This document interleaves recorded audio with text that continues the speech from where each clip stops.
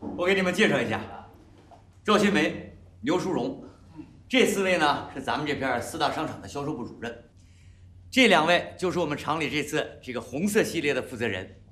那你们有什么问题可以直接沟通一下。要说问题嘛，这款红色系列质量倒是没什么问题，面料啊、款式也都不错，但是问题就出现在这颜色上了。哎，这颜色太鲜艳了，我们怕卖不动啊。是。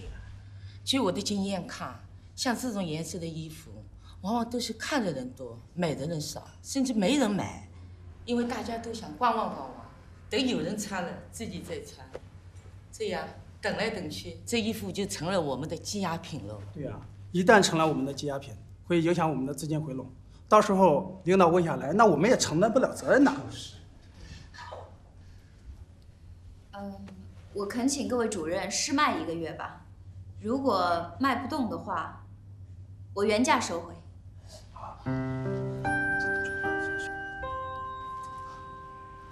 既然你这么说的话，好吧。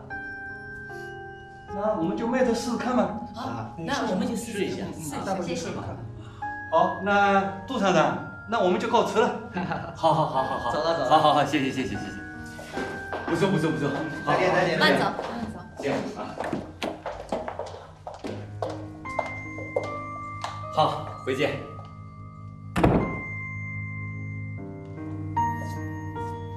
那个赵新梅、刘淑荣，我可提醒你们一下，厂里是不可能照价收回这些衣服的。你们也知道，如果无法给厂里创造效益，那此前投入的先期成本，你们是要交回来的。我知道，厂长。知道就好。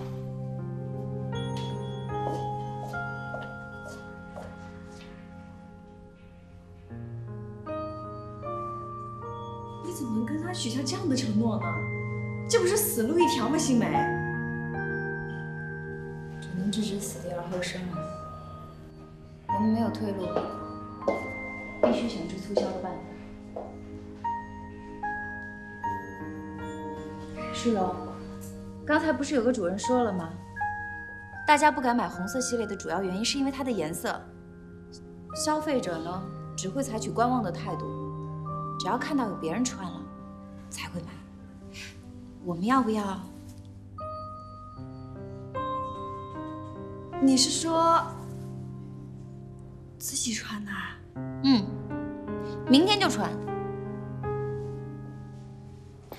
早啊！穿成这样呀？走，早就来了。哎，你快看，她那红裙子多好看呀！好看什么好看？就不正经的女人才穿成那样。你看穿着多妖娆。就是，早就发现赵新梅不是什么好女人，现在总算是表现出来了吧？穿成这样也太不要脸了。对呀。你看呀，赵新梅穿的呀，真是。淑荣，你来啦！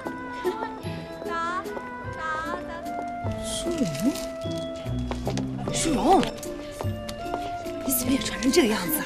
有伤风化。组长，那你说这衣服好不好看？好看是好看，不能穿。怎么就不能穿了？这裙子本来就是我们自己做的呀！你看看这个面料，这款式这做工，怎么就不能穿了？这颜色太艳了。是啊，我就觉得啊，这个颜色挺好的，只有这个红色才会显得皮肤白呀。也是挺白的。你们想想看啊，那天来那个女外商穿这样的裙子，我们都说好看，怎么到了咱们自己身上，穿了就成有伤风化？说的也是啊。组长，要我说，你穿这样的红裙子啊，肯定比我穿好看。我？对呀，我能穿吗？怎么就不能穿了？我给你挑件最好看的，走，我们去试试。走，去试试。走，真的，走。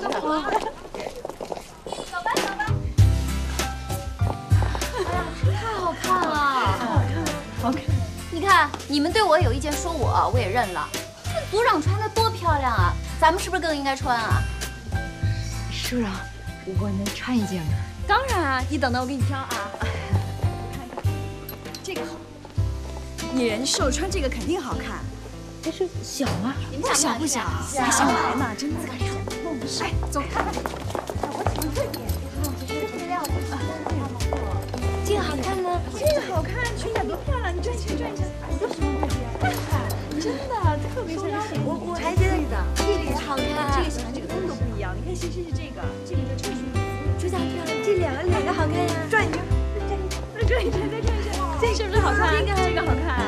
这个，对，你可以试试这件，这个也好看。对，要不你试试这个？特别漂亮，白的配红的一定好看。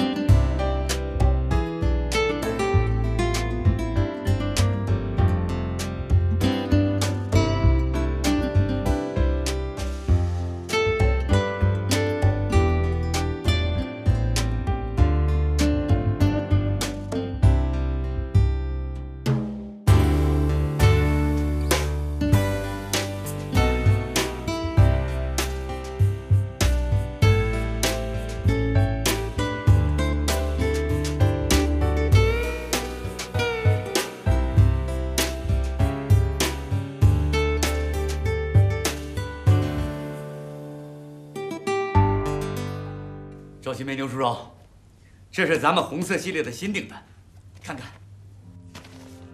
咱们厂出的红色系列又卖断货了，我决定再给你们上条生产线，3条生产线同时作业，你们一定要保证按时完成这批订单。